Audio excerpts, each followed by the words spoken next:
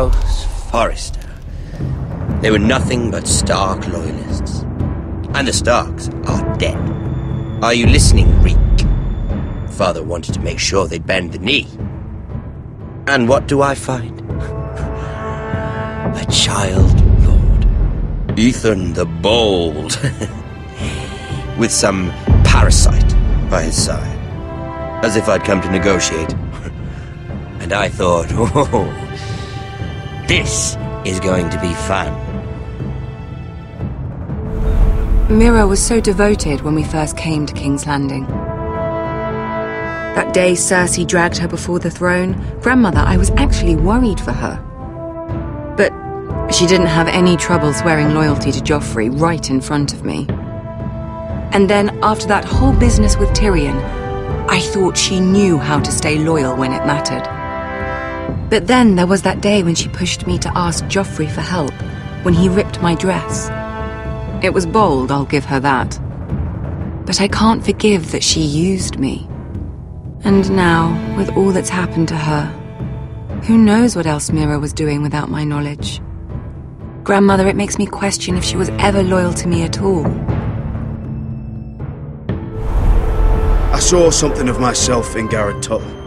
I thought I could trust in him, Sam, but I was wrong. He gave me his word that he'd stay true to the vows he'd made in the Godswood. Yet before a day was out, a brother was dead atop the wall. I needed his sword at Craster's. I'd offended him to Frostfinger, and it cost me. Whatever happened up there, a man of the Watch doesn't run away. Who should return then? But another Lord Forrester. Roderick. Back from the Twins with balls so shrunken he let Griff Whitetail beat him into the mud in his own yard. Reek, I had to come and see this walking tragedy for myself. But he didn't even have the courage to stab me with my own blade. But then, he jabbed out that fourth-born's eye. I was rather starting to like him. A shame he didn't last longer. Roderick. The savior who couldn't save anyone. There was something about Asher Forrester. You would have liked him, Miss Sandai. He was cocky, surely, but he wasn't uncharming. Asher needed my help. I needed to know if he deserved it, so I tested him. But I was disappointed. He seemed a man who cared of nothing more than the moment. But afterward, his uncle told me the truth. That Asher had been protecting his friend, a former slave. He had gave up all he came here for to protect her secret. He earned my respect in the end, if not my help. Loyalty.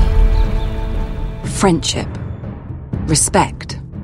Without them, we have nothing.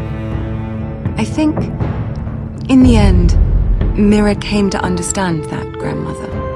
She could so easily have turned on Sarah to protect herself, but instead, what she did, it took grace. If you're fierce enough, you leave King's Landing with your honor intact. Mira proved that, but at so high a cost. I could have told you this story wasn't going to have a happy ending. Roderick dead, his mother dead, his little pile of timber in ruins. I just wish I'd been there to see it. That Bolton bastard let their upstart houses go to war, Father. I'm not unfamiliar with these Forresters. Stubborn to the end.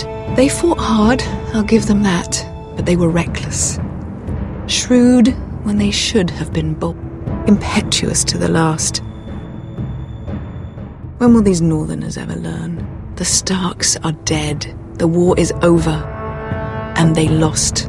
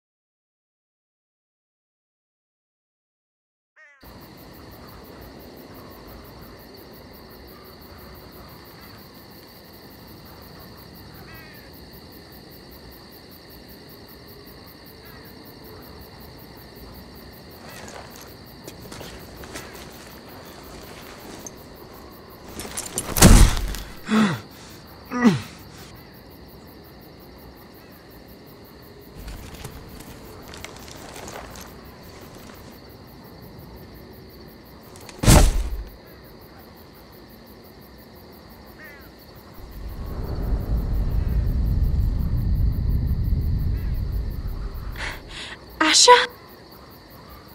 My lord.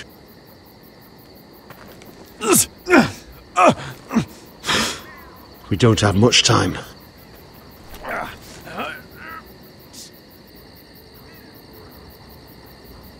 They may have won this battle, but they will not win this war.